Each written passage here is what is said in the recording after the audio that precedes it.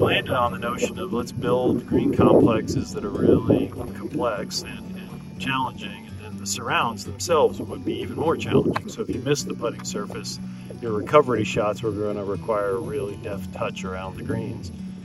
And as we discussed the playability of that and how do you present this with a the ability to putt from anywhere off of the greens, the conversation focused on what type of grass would allow that to happen, and we all settled on the fact that the best grass was going to be the same grass that was on the putting greens. And so we grassed the entirety of the surrounds of the green itself and putting grass quality.